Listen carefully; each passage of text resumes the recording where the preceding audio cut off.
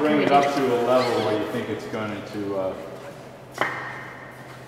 go up. And he's already free, so we could be pulling him out right now, is that true? He's not free yet, no.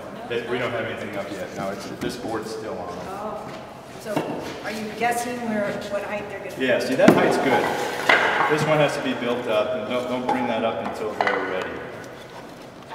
Right, yeah, you want this in place so they can slip. Yeah.